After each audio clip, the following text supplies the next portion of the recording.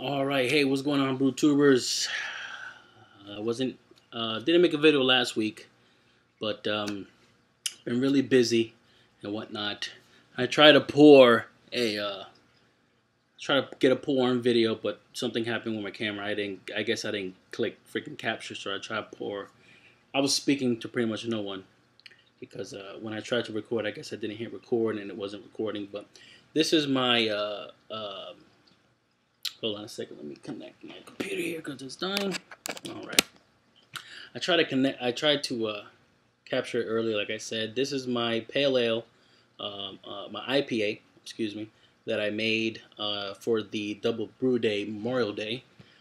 This is an earlier bottle that I took out. It was only about 3 or 4 days old when I took it out, and I drank some of it. I keep it in this the 1 liter plastic bottles here. Some of them I put in glass bottles, some I put in the Perrier bottles, so I can send out. I have the flip top bottles that I keep in those as well. Just less bottling, because bottling, you know, when you first start your first brew or your second brew, you're kind of excited to bottling, and after that, it really becomes a chore. But so this is only 3 or 4 days old. This beer, when I put it in the fridge and I took some of it out, and it's been sitting about halfway filled for about a week and a half. I checked on the other bottles. Those are really good, nice and carbonated. So I didn't want to bust one of them out because they weren't cold and they would have to sit in the fridge a few days to kind of condition and whatnot. So I'm drinking this one. It's young. My first taste of it, it's not as hoppy as I wanted it to be, because if you remember, I had that screw up with my Citra hops, and then I never got out to my homebrew shop to go pick up some Citra hops, because the one homebrew shop that I go to all the time, he didn't have any. He was out, and then the homebrew shop another homebrew shop that I really don't go to. I really don't like how they do things. They were selling it for like $2.85 an ounce. And I'm like, dude, I'm not paying $2.85 an ounce for some freaking Citra hops. And I wanted to dry hop it with that so I can get some aroma. So there's really no aroma. I had a little bit at first when I first cracked this bottle open. Carbonation was good. It's still good carbonation. It's a little light, but of course that's only because it's only 3 to 4 days old when I bottled it. But it's got good bubbles, good tight bubbles here on the side of the rim. I do get some of the honey malt that I put in there, so some sweetness coming through. No hop aroma at all, really, but it smells like a beer. On the taste, I also get on the back, the middle of the tongue type of on my palate, I get some sweetness from the honey malt. It's a little bit dry finish, but the bittering hops are there, so I do get the bittering from the Citra hops on the back of the tongue. So it turned out a good beer. I thought I ruined it because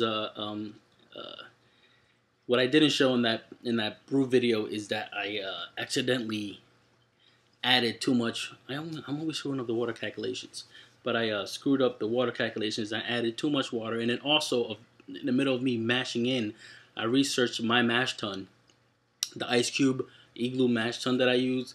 Supposedly, and I read on some homebrew talk forums that they said, yeah, it's fine for mashing, but people said that it left about a gallon of wort behind. So they said to add about an extra half gallon to a gallon, or a quarter gallon, I should say. And that's what I did. So after I did the 60-minute boil, you know, flame out and all that, as I was, you know, cooled it down, and then as I was putting it in my fermenter, I was at about 5.5, a little bit over 5.5 gallons, and the recipe called for 5 gallons. So of course it was a little watered down, a little bit diluted. So of course I didn't hit my my final gravity. Final gravity, although it was about, I came in at about 4%, 3.8% or something like that. My stout, which I bottled, I let that sit a little bit long. Try to have a lot of the because that's the one I put the Citra and the Willamette hops in at the same time for 60 minutes. So I know it's gonna be bitter, but I tasted it on a hydrometer sample. So it was at room temperature. It tasted great. It had a good malt, feel. The body, malt taste. The body wasn't there, but then again, it hasn't got bottle conditioned or anything. So I have to check on that. I'm gonna do a review in this video for the stout after I put it in the fridge. So this is not a homebrew Wednesday. This is gonna be a homebrew Thursday, but I'll mark it as a homebrew Wednesday. I'm not gonna drink 2 beers today because I kind of stopped drinking throughout the week because I'm starting to go back to the gym and hit the gym harder and trying to lose a lot of weight. I just want to drink on the weekends, not get trashed. Every once in a while, I get trashed, But so I'm gonna stop drinking throughout the week as much. I'll have a beer for homebrew Wednesday, of course. You can't do that. But I didn't want to have 2 beers. And that's pretty much it. I was thinking of making a channel about I didn't want to do it on this channel about me going to the gym and nutrition and stuff like that. I was really big into it before when I was in the military, when I was in the Marines, and then I just kind of like let go of everything when I got out. But I'm getting back into it, and I know that I'm in it for real this time because it's all I think about now.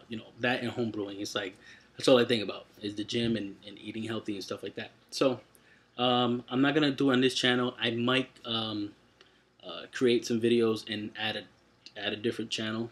And I'll put that channel, if I do it, I'll put that channel in my other channels below type little thing.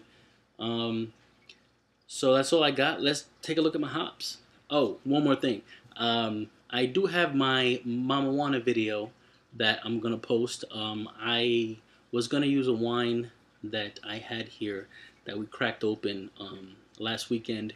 But I didn't like the way it tasted. It was a really dry red wine, and I really didn't like it. And it was really alcohol-y, high alcohol legs on it, and I didn't like it because I'm going to, Emiladius is who I sent my Mama Wanna mix to. So I'm going to put his link here, and he can explain what Mama Wanna is. Let me grab my bottle real quick and...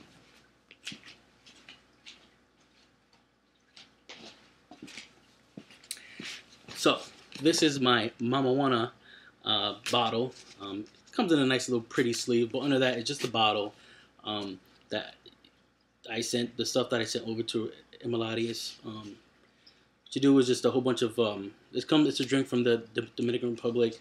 It's some tree bark, some leaves and stuff like that you condition with honey, a rum, and a wine. And it's supposed to be... supposedly it cures a lot of stuff. Like I said, for more information on it, because I sent it out to Emiladius so he can, and he's good at explaining things more than I am, and he'll be able to tell you about it. I'm gonna make a response video, but this is my, sometimes they put sleeves on them in the Dominican Republic because it's not a cool drink. It's a shot that you take, so that you keep it out at room temperature or whatnot, and they put sleeves on it like this because if it sits out in the sun, it gets kind of all jacked up and tastes funny. So sometimes they put sleeves on them like this to make them look pretty. People just put sleeves on them, or they keep them in a bag. And some people create little sleeves like this with paintings on them, with natural, with the native Indians from the Dominican Republic, the Taino Indians. So you see a lot of designs and stuff like that on it. And then you also see some of the Dominican flag. And so it's a lot of history. Sometimes people write a lot of history. It's almost a story behind the sleeves that they put on here. So I'm going to make a response video to that. Not in this video. But let's take a look at my hops real quick.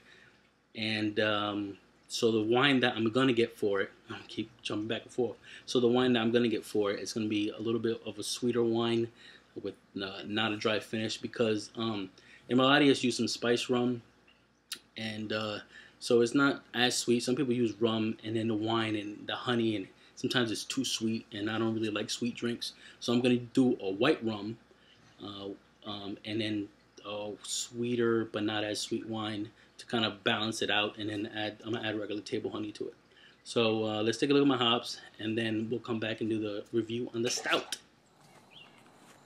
Alright guys, really quick update on my little hop garden here. As you can see, it's not just a hop garden anymore, because I got some plants put up here. Some tomatoes, a couple of tomato plants here. I have no idea what these are. My father-in-law came and planted them. And got some really big leaves here. Really like foamy type of leaves.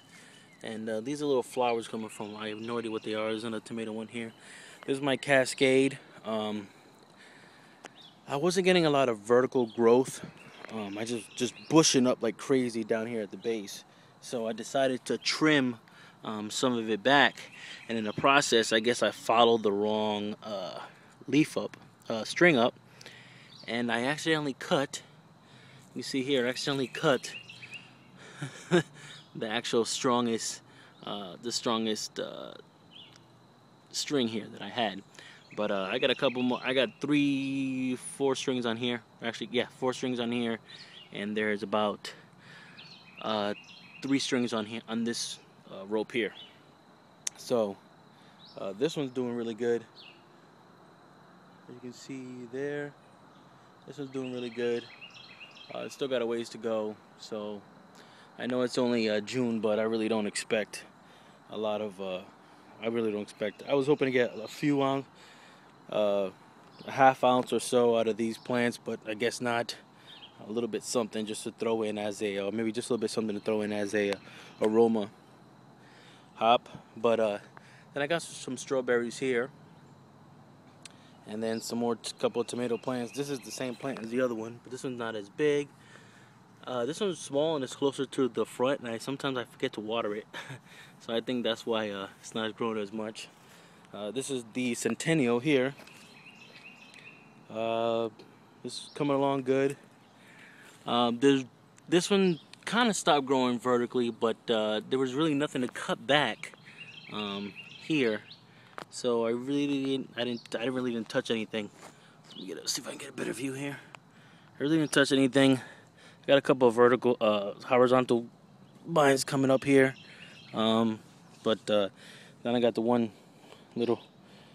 coming up here, and this one. So there's only 2 strings up here, 2 strings coming up this rope here, and they actually split off from. Oh no, that's a whole new one there. So yeah, and then I expanded it. I actually took this here that kept crossing over. I took it and planted a couple more here. So in the future, I'll be able to maybe. So now I got all this. So now I got. Let me back up here. So now I got this space that I used to have, that I pushed over against the house, and now I have all that area. And I get really good sunlight coming up here. So I'm gonna expand some of my gardening stuff. Maybe put another pole there. See if I can get a whole bunch of different hops growing at one time. So that's all I got for the hops. Alright guys, now we're back. Yeah, so my hop garden, so I'm kind of pissed off about those Cascade hops, but what are we going to do? It was actually the longest vine going up there, but I have my stout here. This is my Memorial Day stout that I brewed with my IPA.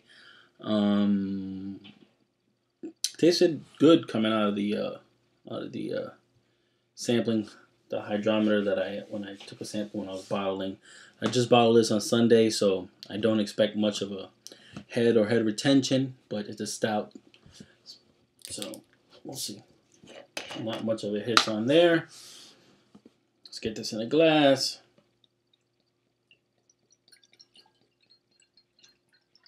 Just a little bit of a head here. No, I get nothing.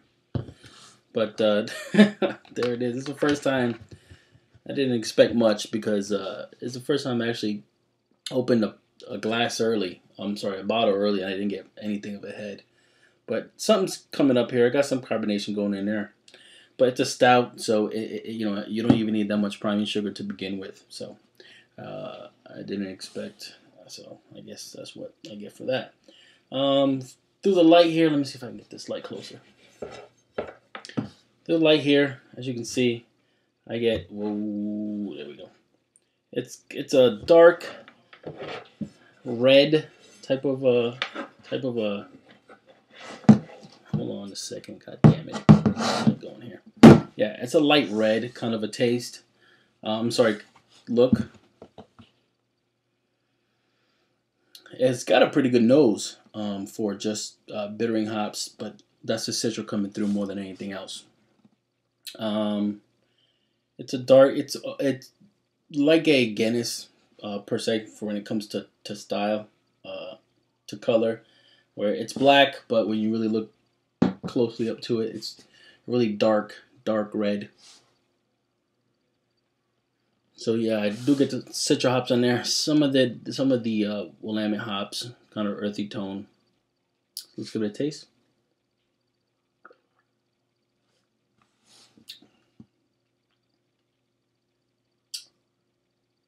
And that's pretty good. Tastes like a stout. I really want to see how this tastes in a couple of weeks or in a month or so. I didn't bottle these too much in these bottles. I bottled more in the Coach style bottles with the swing top bottles. So let them age a little bit more.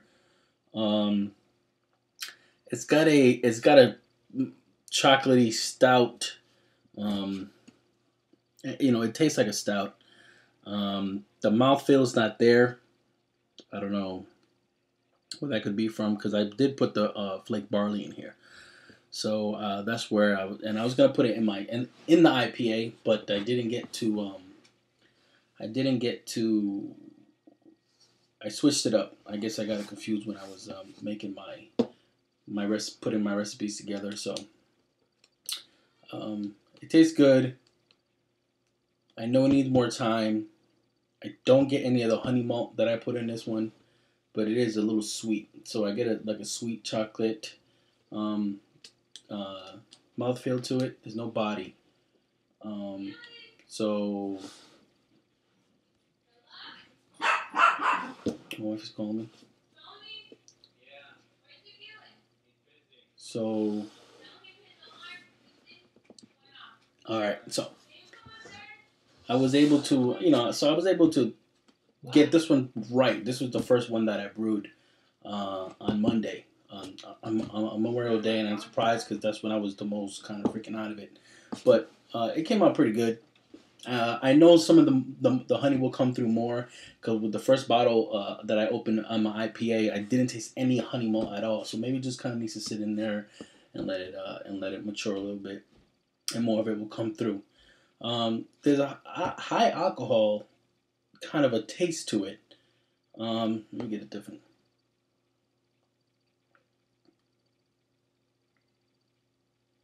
No, it's probably more the malt than anything. But there is a malty backbone to it.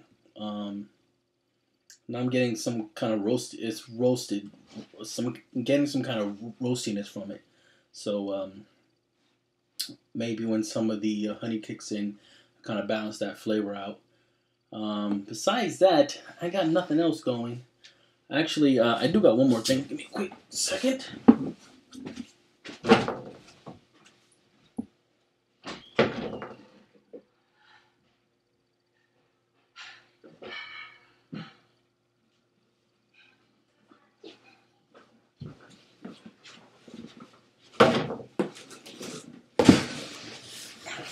I finally got one of these puppies here. I goddamn what chiller.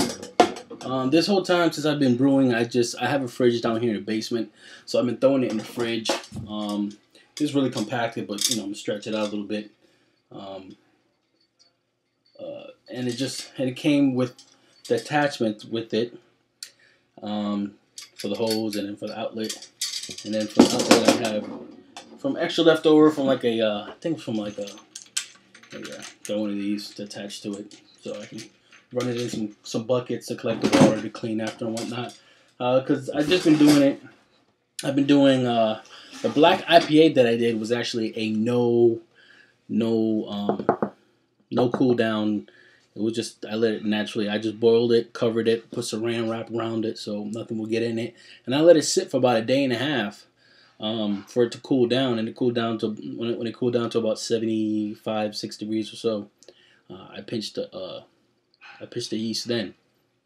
So it's just sometimes it's a pain in the ass waiting for it to cool down, because I'll throw it in the freezer on the fridge I have down here, and the fridge just gets to working so hard because it's really hot. I put something really hot in there, and it takes a long ass time to cool down. So then I just really want to just get brewing, get it cooled down to the temperature that I want, so I can pitch the yeast, and then put it in the fermenter and just pinch it the same day. This way I'll be able to do, because it was a really late night that night that I brewed those 2 beers. So if I want to brew 2 beers again, I know I'll only have to wait 20 or so minutes for it to cool down, and then I can start my next batch. And while I'm waiting on that to cool down, I can just set up the mash for the next brew and whatnot. It's just more convenient for me. I do have the pump that I got from I forgot the name of I forgot where I got the pump from. But I'm gonna wait on that because I was actually gonna get a plate chiller, but I just didn't have the setup for it. I'm not set up. I don't really have a brew stand set up, and then I was gonna buy that turkey fryer thing that I got. It's not even mine. I just wanted to hold off. I was gonna get one that I want to hold off because I wanted to build a brew stand, not as elaborate as hockey players, but it's gonna be a gas propane type of thing. I just need more of a setup, and I just got I know somebody that works with steel and welds, so hopefully I'll be able to get some kind of setup there. If even it's just a 2-tier brew stand, I'll be able to get that going there. So that's all I got. Happy Homebrew Wednesday. Cheers.